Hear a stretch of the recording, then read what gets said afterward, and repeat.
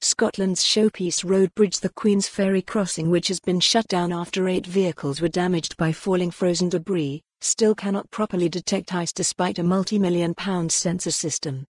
Calls have been made for an urgent investigation into ice issues on the 1.7-mile publicly funded bridge, which have arisen just 11 months after giant icicles smashed the windscreens of 3 cars after they snapped off from cables on the crossing.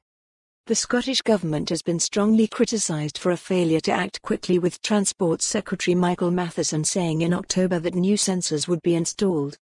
The bridge, which was the result of the biggest infrastructure project in Scotland in a generation, will be shut for safety reasons until at least today, Wednesday, as engineers carry out inspections.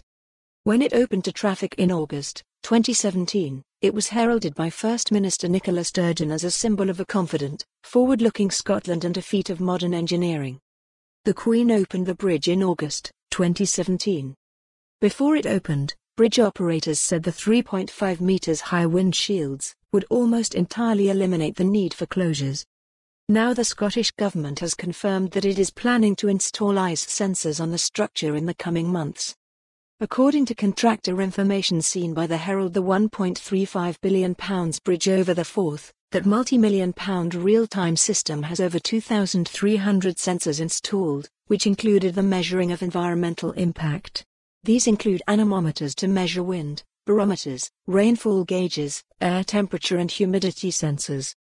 Details of the innovative system, which uses highly advanced software, also refers to having structure temperature sensors for the steel, concrete, asphalt and stay cables, and accelerometers to monitor any movement or vibration. But Transport Scotland has confirmed that the system is not expected to be fully operational until later this year. While the bridge was under construction in 2016, then Transport Secretary Derek Mackay assured the Scottish Parliament that the decision to build in structural health monitoring as part of the new Queensferry Crossing, a first for a UK bridge, is an example of the efforts that will safeguard that essential crossing for the future. Transport Scotland said it had considered the possibility of ice accumulation at an early stage of the bridge's design, but due to the rarity of falling ice incidents, it was considered that the risk was best addressed through what it only describes as operational management, which included visual inspections.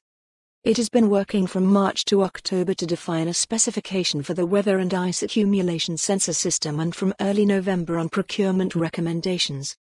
For more on this story, visit the news article link.